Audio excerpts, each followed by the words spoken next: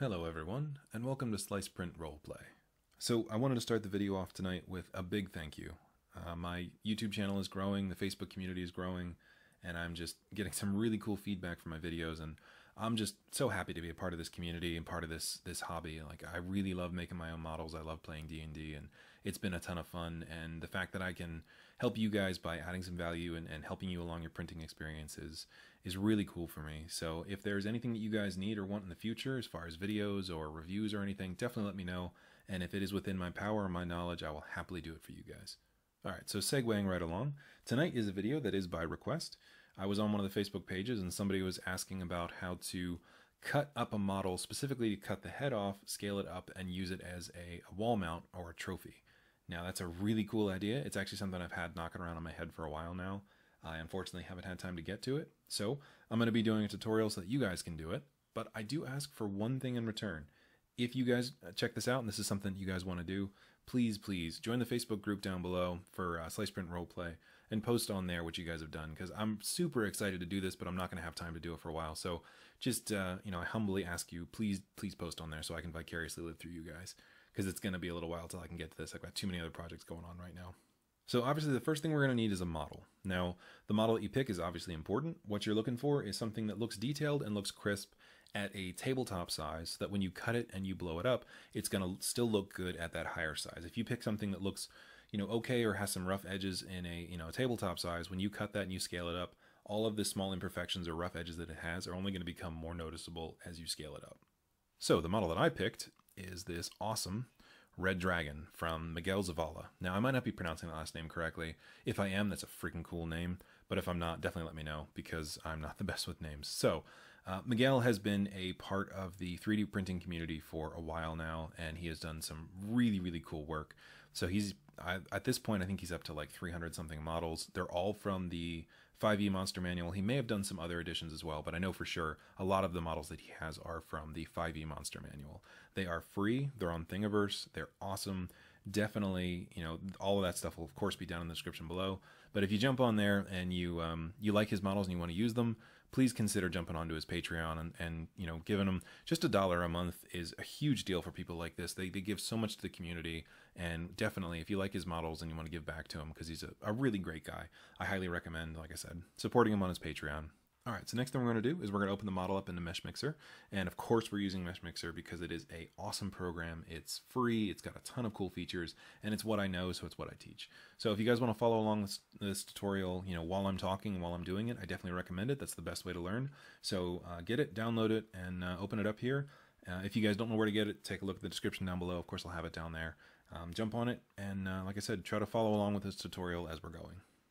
So now that we have our model in here, what we're trying to do is we're trying to cut off basically everything but just the head. We're going to get rid of the whole body, the neck, the arms, everything. So what we're going to start with here, there are two different ways that we can cut models in Meshmixer. There is the easy but less precise way, and then there is the more precise but a slightly more difficult way that takes a little bit of practice. So we'll start with the easier way, and that is with the model selected, you're going to go to Plane Cut. Now it's exactly what it sounds like. Plane Cut is going to cut everything on whatever plane you leave this on. So you can see how it's highlighting model from end to end. It's going to slice that whole thing off. You can see how the bottom is translucent, the top is solid. That means that the bottom half of this model is going to get cut off, and the top is going to be left. If you wanted to just make a cut through the model, what you could do is change this to slice and keep both. Always make sure you have remesh full selected so that it makes a good slice and remeshes on either side of that cut. But we don't want to do that on this one. We're just going to go to discard half. Now, if for whatever reason you guys wanted to cut this model the other direction, you wanted to cut the bottom and leave the bottom and cut the top off, you could just swap this 180 degrees. Right, where are my snap points? There they are. I was missing my snap points. They disappear when you go outside of them, so I was missing them. But these this ring here in the center, these are snap points. Makes it much easier to try to find a precise spot. So there you go. If you switch this around, you'll see that now the top is shaded and the bottom solid. So we don't want to do that. We want to cut off the top. So we're going to go to Control Z. That's going to go back. So anytime you guys make a boo-boo and you want to go back, just hit Control Z. What we're going to try to do here is we're going to go up to his head. Now, I want to keep those chin spikes because they're really cool looking. So I want to get as close to it as I can without going too far. Let's go about right there. Hit accept. Okay, looks pretty good. Didn't lose any detail on those. Didn't get too close. So that looks good. I like that. So now we're going to do the wings the same way. I'm going to go to plane cut. We're going to turn this 90 degrees using those snap points. There's 90. And now, like I said, make sure you pay attention to the orientation of the plane cut tool. So the right side is translucent, the left side is solid. That means if I move this over here, I'm not going to be cutting this wing off. I'm going to be leaving this wing and cutting everything on the left side off. So we're going to go over here. We're going to make that cut. Okay, so you see how on this frill, I guess it would be? I don't know. I failed dragon biology. But this, we'll call it a frill for now. See how it kind of got highlighted? That means that when Meshmixer made that cut, it was a little too close and it thinks that it might have nicked it. It's possible, it doesn't look like it, but it might have just been just a little too close. So we're gonna hit Control Z and we're gonna move this a little bit closer to that wing and then hit accept. All right, problem solved. So we're gonna do the same thing to cut the other wing off. We're gonna go to plane cut, turn this 90 degrees towards the head. And we're gonna move this over, hit accept. Okay, so now we're having the problem on the other side. So it kept too much of that wing. So we're just going to Control Z, move a little bit closer to the head. There we go. All right, so now we've had successfully cut the wings off and we have just the head. So before we go any further, I'm going to show you guys the more precise way of making cuts because I think that using one of these horns is going to be a great template to kind of show that to you. So let's say you were trying to cut up this model to make it fit more with like a narrative that you were trying to fit. So let's say you wanted to cut one of his horns off because in your D&D campaign, maybe one session is trying to help the dragon find his broken horn, which sounds like an episode of Dragon Tales. But if that's your campaign, that actually sounds like a lot of fun. So hit me up. I might be interested in joining. But so let's say that that's the idea of your one session. You want to have a broken horn on this dragon. So you're not going to be able to use a plane cut tool on this because if you try, you're going to be cutting everything from his horn back. You know, if you go to the center here, it's going to cut all this off. Even if you try to angle it, you're going to have all kinds of frustrations with that. So if you want to cut just one part of a model, what you can do is with the model highlighted or selected, you can go over to the select tool. Now we're going to want it to be pretty small. So I'm going to say I'm going to go to like 5 here. And 6 is close enough.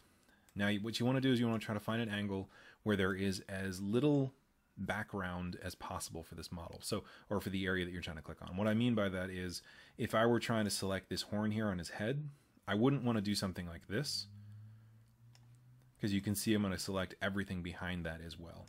Or again, this is like a bill on his back of his head going down his neck. I don't know. If you guys know more about dragon biology, you can feel free to let me know. School me on that because I want to know, I want to learn, but I don't have it in front of me. So I'm going to call it a bill for now. So if you wanted to just select that one spot, you would want to do something more like this. So you can see in this orientation, there is nothing behind it. There's nothing in my way. So if I wanted to make that selection, I would do this. There. So now there's nothing else selected except for that one area that I want. So again, going back to that horn analogy, if we wanted to just select that horn, we would probably do something like this. And I would want to go like that. Okay, that looks pretty good. Now, if we go to edit and then go to plane cut, now when we go to cut this, we're only cutting the area that we have selected. And we want to spin this around because we want to keep the back side and cut the front off. So I'm going to go like right there, I think. Now, if you guys, I don't know how well you're going to see it. I think if I get on this angle here, you can see. Okay, so whenever you make a selection like this, be careful you don't get too close to the area that you selected. And the reason is you can see how it goes from a clean cut. All of a sudden it's going to jump. There we go. So it gets kind of unclean here because it can't make a clean edge. Because sometimes when you make a selection on a model like this, it does the best that it can, but it doesn't quite get all the pixels perfect. And sometimes you're going to have jagged edges and then the program can't quite fill that back in. Usually that's not a huge issue. When you bring it into your next slicer, it should be able to fill that in without any issues. But if you want to have a clean edge, just bring it back a little ways behind your selection and it should find a spot that it can make a clean edge like that. So hit accept. And there you go. Now you have a dragon that's got a cut off horn and you don't have to worry about fiddling with that, the plane cut tool on its own and have to deal with it being just kind of a big wrecking ball that cuts everything in its way. But let's say you didn't want that cut, hit Control Z again. Well, it's just going to move around because we did all those little movements. But from here you can just hit cancel again, and there you go, the horn's back. So Control Z is definitely super helpful anytime you guys think you might want to go back because you made a boo-boo. All right, so this model is almost done, but the way that it is right now, the bottom part, the flat part of this model that would sit on a like a plaque or a base on the wall, it's going to end up making the model look directly at the floor. We don't really want that. So we're going to use that plane cut tool again. I'm going to turn this 90 degrees, or 290 degrees actually. Now what I'm going to try to do here is I'm going to try to get as close as I can to those horns without cutting them. So probably about right there, I think. Let's see how that looks. Okay, horns are intact, got a nice cut, nice flat edge on the back. We kept that bill, those horns and these flanges intact. Or what did I say? It was frill, not flanges, it's frill. But I don't really necessarily like this, the bottom part of his neck here, so I kind of want to cut that off too. And again, we can't use plane cut for that because if we try, we're going to end up cutting the bottom of his jaw off. So let's go into select, and I'm going to try to get closer here so I can make that selection. I'm going to try to go just under that area. Oh, so it was a little too close. Actually, it might be a little too big as well. Let's drop that to 3.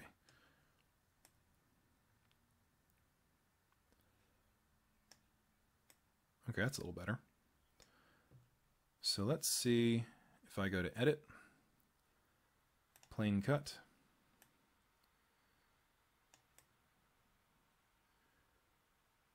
Okay, it looks like a pretty clean cut right there. Accept. Yeah, okay. I like that. Looks pretty good. So now we've got our model cut. We've got it ready to put up on the wall, except it's still really teeny. This would look cool in a, in a keep in D&D, but it's not going to look great on your wall. So we want to scale it up. So I'm going to say, I just picked an Ender 3 as far as a build plate to use, just because it's a, it's a common build plate size. So I'm going to click on it. I'm going to go to edit and transform, and I'm going to put it at something with making sure that uniform scaling is selected. Otherwise, if you don't have that selected, it's going to stretch the model out and make it look horrifying, and not in a good way.